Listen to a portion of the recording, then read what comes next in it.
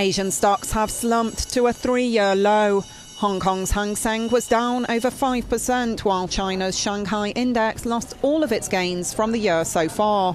On Sunday, China allowed investment in the stock market of up to 30% of the value of people's pension funds. The move, expected to counter the decline of the previous 4 days, did not have the desired effect. The Chinese market dived 8.5% on Monday. How can markets drop like this every day? The market dropped for 5 days and never picked up again. It should rise but continues to fall. We have no interest to invest. What we earned is all taken away by the market, says this investor. At the close of the Tokyo market, the Nikkei stock average index had plummeted nearly 5%. Analysts blame the plunge in share prices on investor concerns over the slowdown in the Chinese economy.